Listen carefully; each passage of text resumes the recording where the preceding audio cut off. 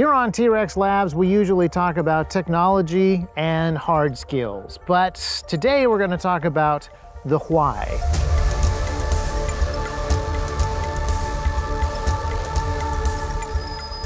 Now, in order to talk about the why, we're going to get a little bit philosophical, but this is still T-Rex Labs. We still like science, so we're going to see what our favorite neighborhood science guy is up to. Here's an entropy demonstration. We got blue beads and white beads. We shake them up and we see what happens. The white beads float. The blue beads sink. The white beads are less dense than the blue beads. Fine, but wait.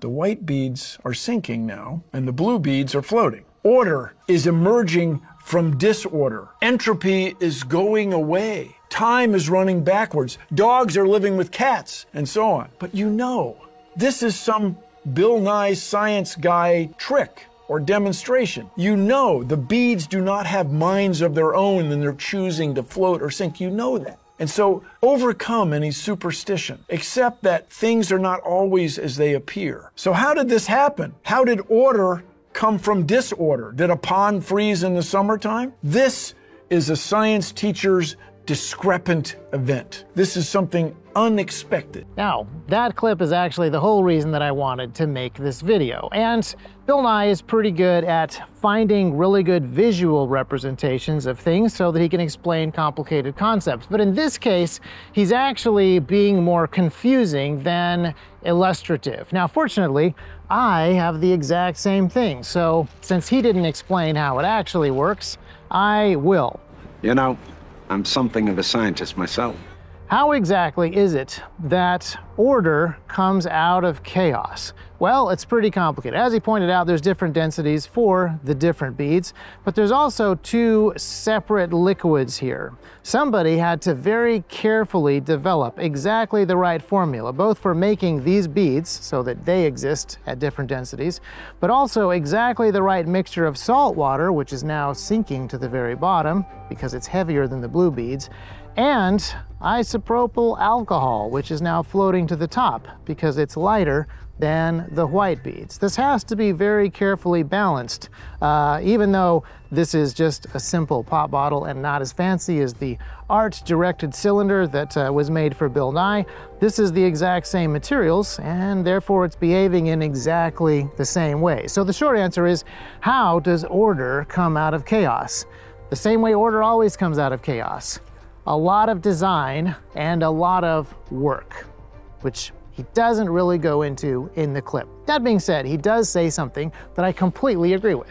This is something unexpected, and when the unexpected happens, that's an opportunity for learning, for engagement. If you're wandering through the woods, you might not expect to find a boat just in the middle of nowhere. And not just one boat, but an entire graveyard of boats. Here's why these boats are here. Not that many years ago, there was a larger community on this side of the Duck River. People used the Duck River for recreation and fishing, and they rented boats and they brought boats here to be repaired by the gentleman that lived in that house.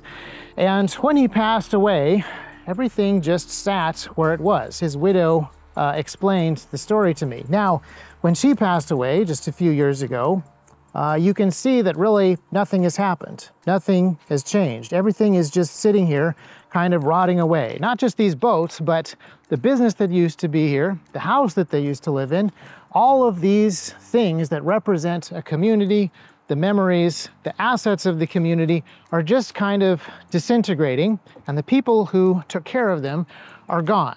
That, I think, makes a much better object lesson and visual picture of entropy than the carefully designed bottle. But let's let Bill Nye take one more shot at explaining the second law of thermodynamics. And the second law of thermodynamics basically is where you lose energy to heat. And that difference can be assessed scientifically or mathematically with this word entropy, this disorder of molecules. But the fundamental thing that this questioner has missed is the Earth is not a closed system. So there's energy pouring in here from the sun, if I may, day and night, because the night it's pouring in on the other side. And so that energy is what drives living things on Earth, especially for, in our case, plants. And that is an excellent point. The sun, even though it's 90 million miles away, which I learned from Bill Nye, is beating down tons of energy, photons, and heat on this planet. The fact of the matter is, only certain things can really take advantage of it. This wood is alive. It's able to take those photons and it's able to take the nutrients and turn those into order by doing work. But the dead wood is decaying. It's rotting away. There is no amount of energy that you can put into the wood of this boat that will stop it from rotting away. In fact, the more heat and the more light you put on this boat, the faster it is disintegrating. And I think that there's more to this illustration of entropy than just microbes and molecules, because there's also a concept that I want to talk about called moral entropy. There is gravity pulling us down. There is everything breaking down and rusting and falling apart when left to its own devices. And then there's you. I know that you are somewhat lazy, like everybody. You are watching this video instead of taking care of boats like this. But it takes a huge amount of work to actually maintain some of this stuff. It can't just be left alone. And you have to work on yourself. You need to maintain your own health and your own body, and you need to work to learn stuff so that you can continue to grow in your capabilities. Everything is pulling you down, and it takes effort to take it back. Now, this is a topic that we talk about on the T-Rex podcast quite a bit, but it's also a concept that we talk about just across all of the T-Rex media and in T-Rex Arms itself. We want to improve on our hard skills. We want to improve on our capabilities. We even want to improve the products that we make in the shop and the way that we make them. And all of that takes work, and it takes energy, and it takes design. You have to work to beat entropy, and you have your work cut out for you. Now, as you have probably guessed, I take a lot of my understanding of moral entropy from the Bible. I believe that God has built the order that is here and that it didn't come out of nothing, that he put that energy source 90 million miles away, and he has designed these plants to be able to grow. You can see that the plants around here, they are not resting or giving up. They are working. They're fighting against gravity by growing up. They're fighting against entropy by creating order out of the dirt. And that means that this system actually gives us second chances. Now, these boats, they're not really salvageable, but you can see that trees are literally growing out of the ruins, which means that in 10 or 20 years, even though these boats will be gone, there will be a new forest here. My kids can cut those trees down, turn them into lumber, and build new boats basically from scratch, which will be very hard work. It'll take a huge amount of design effort. It will take a huge amount of discipline. It will take skills that will not be easy to learn. It would be easier if we had a boat factory. You know, we used to have a boat factory on High 100, but it's been maintained about as well as these boats have. If we hadn't lost the boat factory, it would be easier for us to make the boats. If we hadn't lost the boats, we'd be a lot closer to where we would like to be. But I got an idea. If we, say, started a smaller factory, made something a little bit simpler than boats, we could gain manufacturing skills, we could hire people and train them skills, we could develop some of the disciplines that are necessary, probably starting out with something small, something not as complicated as a boat, maybe a little holster. And then we could learn lessons and put them on video so that other people could learn them too. That's probably a good, first step. I'll add it to my to-do list. So I guess the takeaway is actually really obvious. You can lose things faster than you think. It doesn't take long before you've lost boats, boat factories, houses, even communities. And you have to put in work to stop that from happening. In T-Rex, we're all about preserving life, but also preserving the things that preserve life. So the recommendation here is to not just sit and do nothing hoping that things get better, because they don't. That's not normal.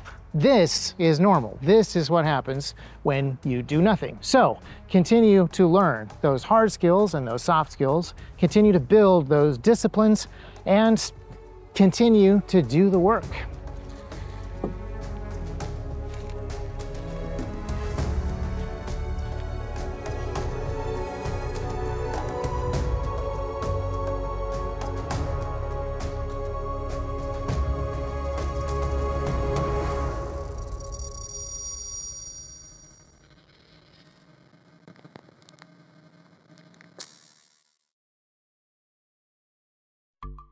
Entropy happens fast. I actually helped clean out this boat repair shop almost exactly 10 years ago, and things have fallen off a bit since then. And Bill Nye is actually a pretty good example of that. He used to have an amazing show, and now he kind of is just pushing a narrative.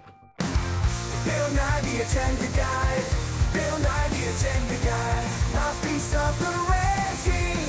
Bill Nye the Attendant Guide. Social engineering rules. Bill.